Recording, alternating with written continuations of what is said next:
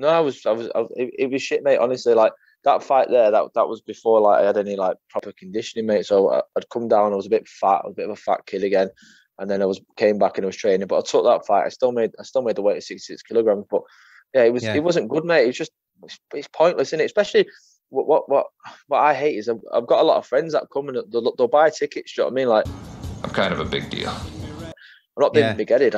When I have fights, and a lot of my friends do come, do you know what I mean?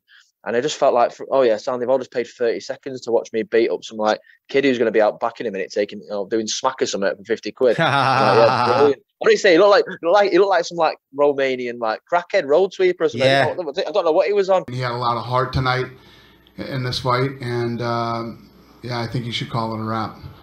But yeah, mate, but that kind of thing shouldn't happen either. I understand, like, I'd rather he just cancelled it, if I'm being fair. But Chris Clark sorted it. He got him in, and it is what it is, isn't it?